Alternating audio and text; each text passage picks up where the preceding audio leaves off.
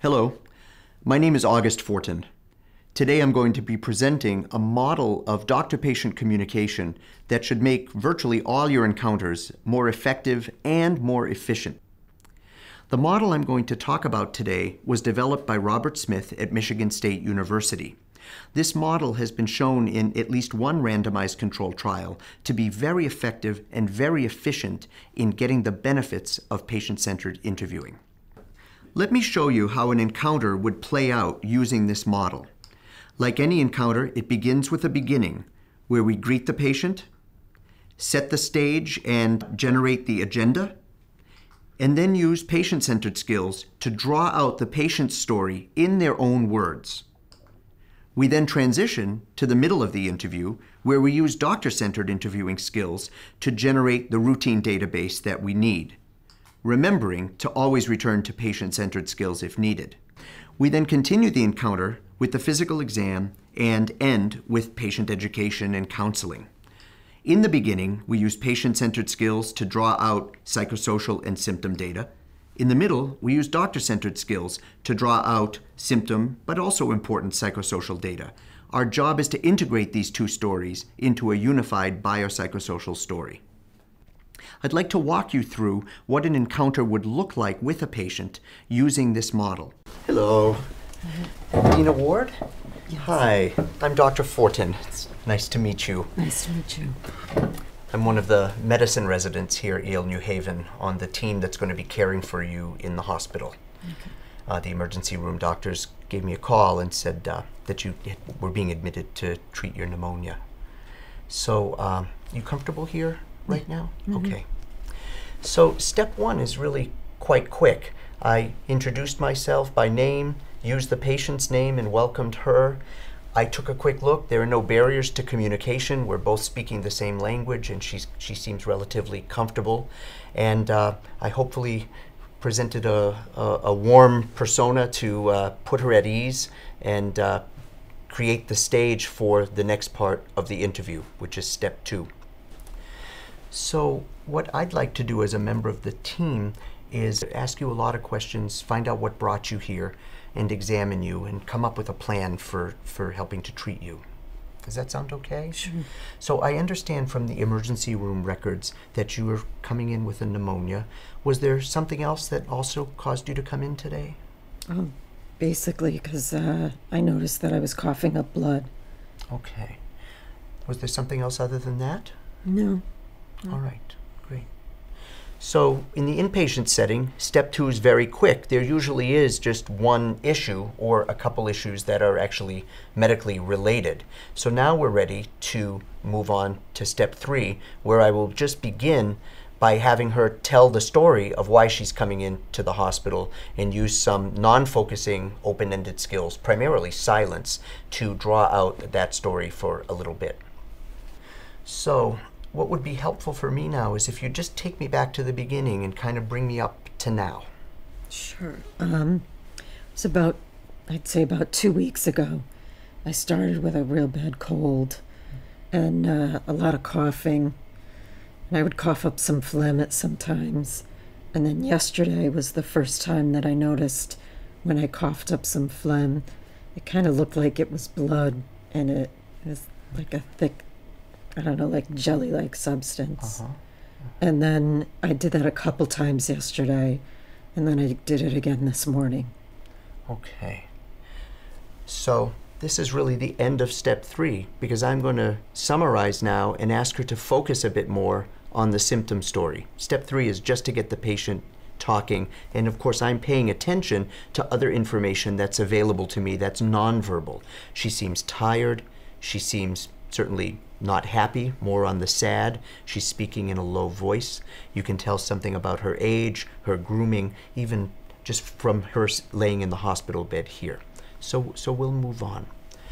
So it sounds like you had a couple weeks of kind of cold symptoms with a cough that just got worse. You started coughing up phlegm. Yesterday you coughed up some jelly-like substance that was blood, and then it happened again this morning, and you decided to come in. Yeah. What else can you tell me about what's been going on? Just been exhausted, not getting much sleep, because the cough pretty much keeps me awake at night. So that doesn't make for a very nice mom to be around. Okay. So Now, the patient has mentioned some personal context doesn't make for a very nice mom to be around. That's my clue that if I choose, I can start to explore the personal context. My other option would be to ask more symptom-focused questions in an open-ended way, but I'm going to choose to go with the not nice mom part and see where that might lead us. So, it doesn't make for a nice mom. Tell me more about that. I guess I've just been so kind of crabby lately, being very tired. I don't mean to snap at the kids, but they're young and they don't understand when mom doesn't feel good. Sure. So it's been hard. Yeah. Tell me more. I'm the only one at home, with the kids. My ex-husband really doesn't have anything to do with the kids at all anymore. And I'm all they have. So when mom's not feeling good, they don't understand. Gotcha. So it's really important for you to be feeling good, and when you're not, there's no one else to help out and give you a break. You're really always on. Mm-hmm. Wow. Well, how's this for you emotionally? It's been really hard. And then when I heard that they were going to admit me today, I got really, I don't know, I guess like scared. Scared of? I don't know what I'm going to do with the kids. They've never been away from me, ever. Oh, wow. So I see. You're really frightened about who's going to take care of your kids and what you're going to do about that while you're in the hospital. I can understand that would be scary for a mom. I'm really glad you told me this. This is very helpful for me, and I think we can help. Okay? Mm-hmm. What I want you to know is that you and I together are going to work through this and get to the bottom of it and get you feeling better. Does that sound okay? Mm-hmm. So we ended step 4 with just understanding how this personal context of her being a single mom is affecting her emotionally, and understood that she's scared about what she's going to do to keep her kids safe while she's in the hospital. I can't fix that immediately, but what I can do is respond empathically, really leaning in and saying, I understand how you're feeling this way. And that is surprisingly therapeutic for patients to feel a connection, because before now she felt very alone with this, and now she feels a little bit less alone with it. And now step 5 is just a transition into the middle of the interview, when I'll become much more directive and more biomedically focused. If it's okay with you, what I'd like to do now is shift gears a bit and ask you a bunch of questions to better understand what's going on in your lungs, and questions about your health in general and the like. And then, as I mentioned, I'll do a physical exam. Does that sound an okay time to switch gears? Sure. Okay. So I'm wondering, have you had any fever with this? I think so, but I don't have a thermometer. Okay. So, but I felt like maybe the past couple days I might have had a fever. Okay. And any chest pain with this cough? Yeah, a lot on, the right side. It Okay. seems with the coughing, it's just like a tight feeling, a little pain, and Okay. hard to breathe in. Gotcha.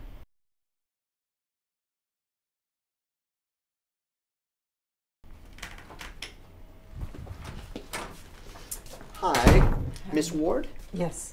Hi, I'm Dr. Fortin. Hi. Hi, it's nice to meet you. Nice to meet you. I'm one of the resident doctors here on the medicine team. The emergency room called me and said you were going to be admitted to the hospital. Mm-hmm. And they mentioned that you had a pneumonia. Yeah. Well, if it's okay with you, what I'd like to do is learn more about what brought you into the hospital. I've got a lot of questions to ask you to kind of get to know you so that we can take the best care of you here. And then I'll examine you. Does that sound okay with you? Sure. Great. So, I understand from the emergency room that you came in with a pneumonia. Was there something else that also caused you to come in today? Just so we know how we're spending our time together here. Well, it was mostly just the Coughing up blood. Coughing up blood, Yeah. okay. I did review the emergency room record, so I have an understanding of what they found, but I always find it helpful to understand in my patient's own words everything that's been going on. So would you mind taking me back to the beginning and bringing me up to now? Sure.